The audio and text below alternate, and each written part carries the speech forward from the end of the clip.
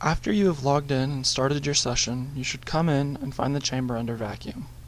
The door should not open and the screen should read VAC OK.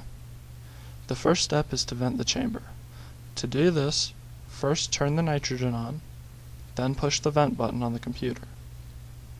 You should hear the chamber pumping down and have to wait a minute for this to complete. Once the chamber is vented, the door should slide open very easily. Be sure not to pull too hard, otherwise the door may not close again. Always remember to put a fresh pair of gloves on before handling anything in the chamber. Take your sample out of its holder and place it in the multi-sample stage. There are 7 numbered slots, so make sure to remember which number you place your sample in. The sample touch alarm should appear on the screen. Push OK. Next, you want to home the stage. So on the computer, click Stage and then click Home. A little box that says Active will appear on the screen while the stage is homing. This may take a little while. It is very important to make sure only to home the stage while the chamber is open so that the sample does not hit any of the detectors or the walls inside the chamber. At this point, take the elephant located in front of the computer monitor and make sure your tallest sample is shorter than the 10 mm mark.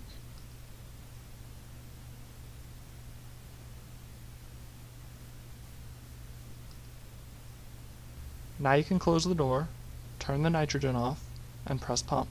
Be sure to hold onto the door until the pump starts and pulls the door closed. Otherwise, back pressure might cause the door to slide back open. While the system is pumping down, you want to watch the pressure gauge in the top right corner of the screen. It will not read anything for the first few minutes, but once it drops to around 10 to the -4th millibar, a number will appear. At this point, you can turn the high tension on, but wait to turn the beam on until the number reads 9 × 10 to the -5th millibar. Now that it is okay to turn the beam on, click the 10 kV button. A window will appear on the screen. Be sure not to click OK yet. Drag it out of the way and we will revisit it later. This is an important step because clicking OK links the Z with the working distance. We need to raise the top of the sample to 10 mm. But the software does not know where the top of the sample is, so in order to do this successfully, we have to link the Z with the working distance. But first, we are going to get an SEM image. So click Detectors, and then change your detector to the Secondary Electron Detector, SE. Now we have a secondary electron image. We don't know exactly what we are looking at, so in order to better judge this, reduce the magnification to the least possible value. This image is really dark, so we can use the Auto Contrast Brightness button, ACB, to adjust the contrast and the brightness. This could also be done using the panels next to the computer. Now we have a better idea of what we are looking at. It is one of the slots on the stage. Now we want to get to the edge of the stage because it is a good point of reference. From there, we can rotate the stage to find our sample. We do this by using the magic numbers attached to the computer monitor. Enter the numbers into the X and Y in the bottom right-hand portion of the screen.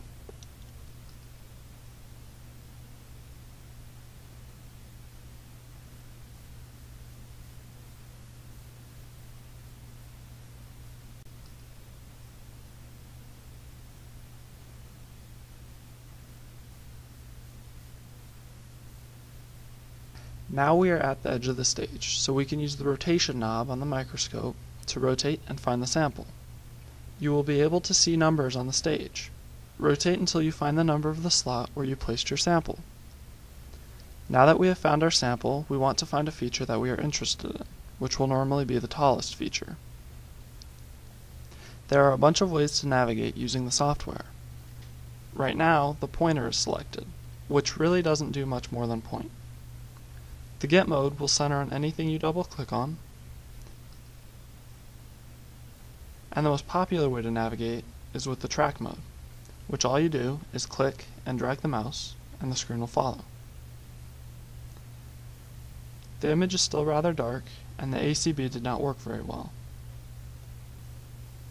A good way to adjust the brightness and the contrast is to use the video scope.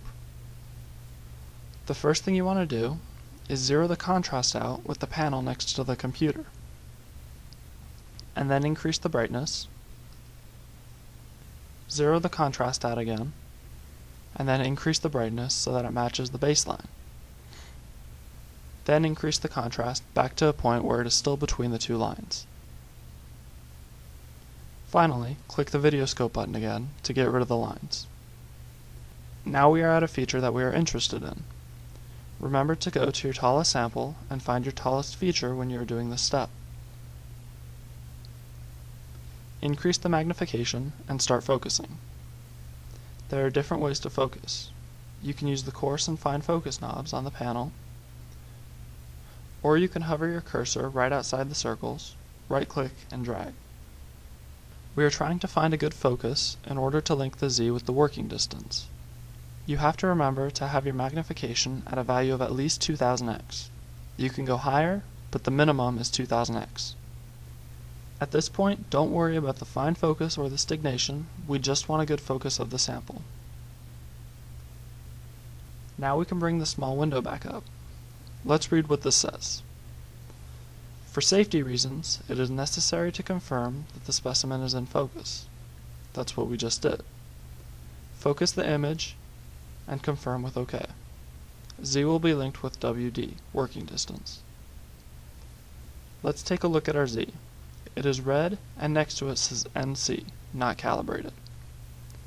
Once you press OK, the Z will not be red anymore. It will be linked with the working distance, and it will be calibrated.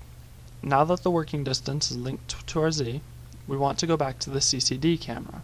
So click Detectors, and then click CCD. Now we want to raise our sample. 10 millimeters is the eccentric point, so that's where we want to be for the best imaging. But we don't want to jump from 22 to 10, so we'll do it in a couple of steps. First, we will go from 22 to 15,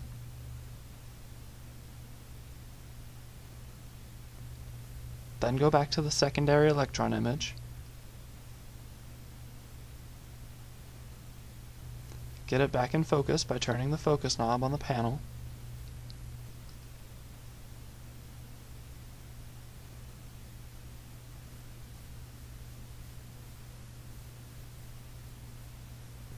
and click the Z forward button in the bottom right hand part of the screen to relink the Z with the working distance. Now we will go back to the CCD camera and make the Z10.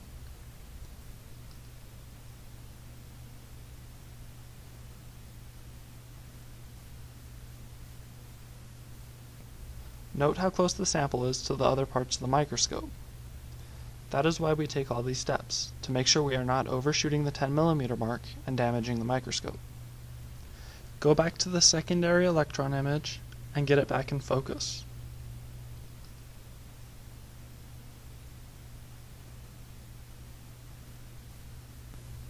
We have now covered the basics of finding an image, so we're going to take a look at the different functions of the microscope so that we can capture the best possible image.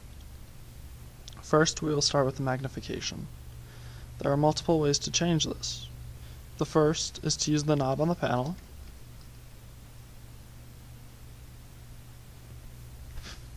The second is to click the drop-down menu in the top left portion of the screen and choose from the preset magnifications. And the last is to hover over the inner circle and click when either a plus or a minus sign appears. The next function is beam. Here you can choose from different accelerating voltages and spot sizes. For the accelerating voltage, it is good to start at 10 or 15 kilovolts. Notice that when you change the accelerating voltage, you will have to refocus the image. There is no standard accelerating voltage. There are only recommended values based entirely on your sample. For instance, if your sample is charging, you want to decrease the accelerating voltage. As for spot size, 3 or 4 is a good place to start. You can use different spot sizes for different functions. For instance, 4 and 5 can be used for X-ray analysis, or you could use 1 or 2 if your sample is charging. The next function is scan. Here you can choose from different scan speeds. You can choose a slower scan speed for a clearer image. Now this probably raises the question, why not always use a slower scan speed if the image is better?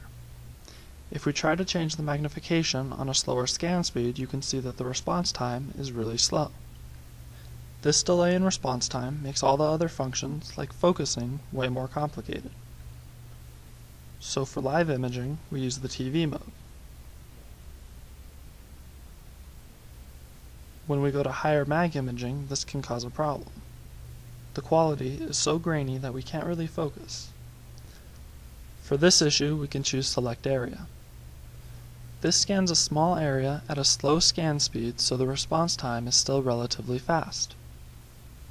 Just be aware that the rest of the screen will not be refreshing. Now we are going to talk about stagnation. Astigmatism is the elongation of your image, which suggests that your stagnation is off. This distortion really makes a difference in higher mag imaging. In order to know if your stagnation is off, over and under focus the image. The image should move, but not elongate. If it elongates, the stagnation needs to be adjusted. This is what it should look like when you over and under focus it.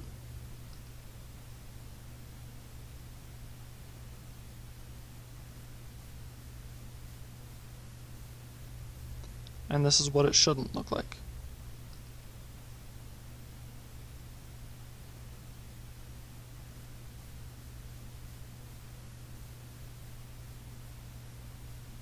Before you can adjust the stagnation, there are some rules you must follow. First, do not adjust the stagnation if your magnification is below 35,000x. It is very important to be at a high mag when adjusting stagnation. Second, you need a feature that you can actually adjust stagnation on, which means you need either a circular or spherical object, or a sharp corner. If you don't have these features in your sample, ask for a standard sample to adjust the stagnation. You cannot adjust the stagnation on something like fibers or an elliptical object because you won't be able to see the elongation.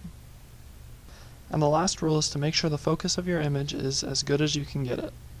Once you've done these three things, you can adjust the stagnation by using the Stig X and Stig Y knobs. You can choose to start with either one, just make sure you remember which one you start with. Adjust it until you get the sharpest image you possibly can, and then switch to the other knob and do the same thing. Once you are confident that you have the sharpest image you can get, focus the image and repeat the process if necessary. If you are having trouble focusing, you can use the Select Area function that we talked about earlier.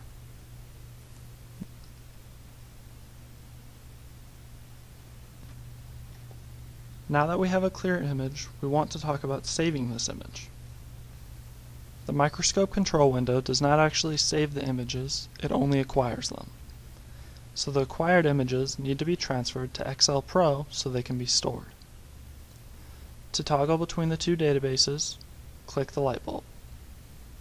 Sometimes this may not be here, so to bring it up, open XL Pro, click Special, click the Edit button bars, and then click Always on Top. To save an image, click the camera icon, or push F2 on the keyboard.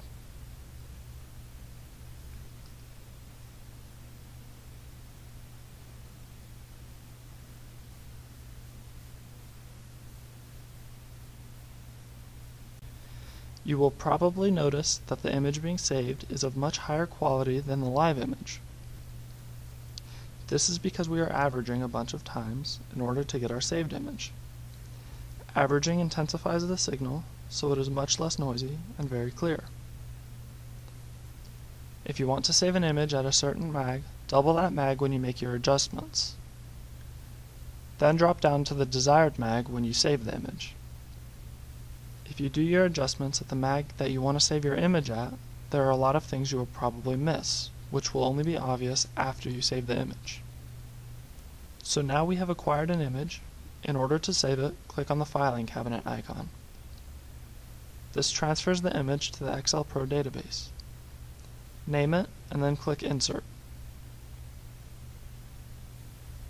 Then go to XL Pro to make sure it is there.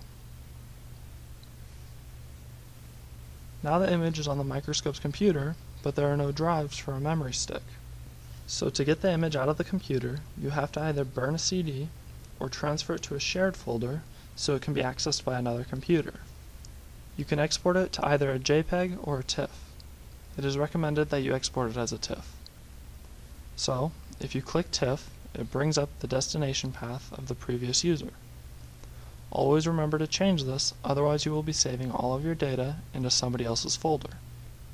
You can change it by clicking on the button with 3 dots. Create a new folder if you do not already have one, and click OK. Now all of your images will be saved into this folder.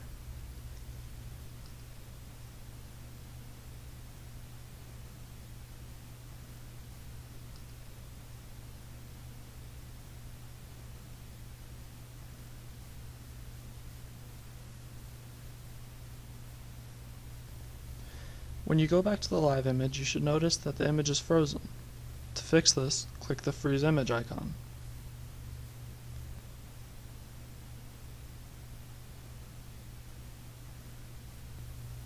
Another button to take note of is the Blank Beam button. If it is turned on, it blanks the beam out. It is useful to dissipate a charging sample, and sometimes certain functions of the software blank the beam out on their own. Students often forget to make sure this is off and are confused when their screen is blank. The next function to be aware of is the data bar mode. You always want the data bar on the bottom of your image. It contains valuable information about the accelerating voltage, spot size, magnification, which detector you are using, the working distance, and the scale bar. Without a scale bar, your image is meaningless. So if another user has turned it off or changed it to a different setting, always remember to turn it back on. Another useful tool is the measurement function. If you click on it, you have different options.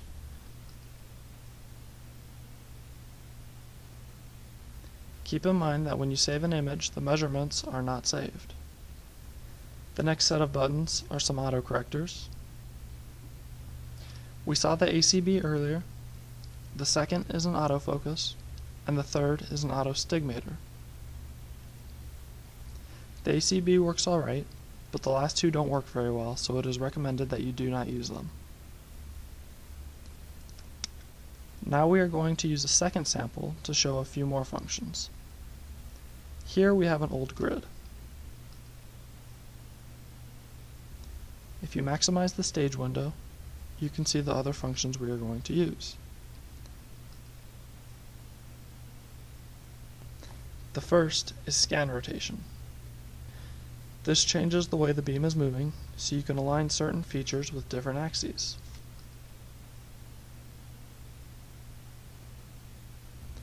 Below the scan rotation is another feature called stage programming.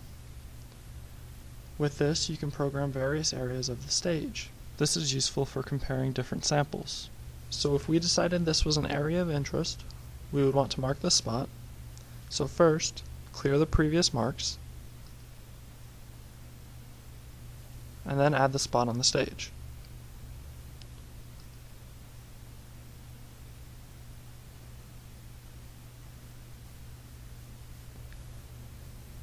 Now if we go back to the other sample, we can return to this one at any time.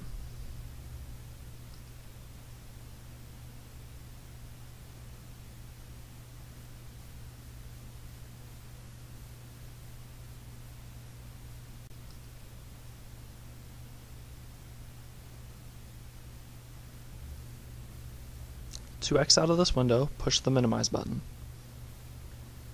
Now we will find a spot where we can demonstrate what charging looks like. This is some organic matter where you can see a very typical phenomenon called charging. What is happening is electrons are building up and are not able to dissipate because they have nowhere to go. So this is causing the sample to be bright regardless of the contrast. If the charging is really bad, you might not be able to save your image without seeing streaks. When you are done with your sample, turn the nitrogen on and vent the chamber. This will automatically turn the beam off. Now turn the high tension off. Change the detector to the CCD camera for the next user and put on a fresh pair of gloves. When the chamber vents, open it and take out your sample. You do not have to home the stage again. That is the responsibility of the next user. All you have to do is close the chamber, turn the nitrogen back off, and pump down the chamber. The chamber should always be left under vacuum. The door should never remain open in order to prevent contamination and polar molecules from sticking to the walls.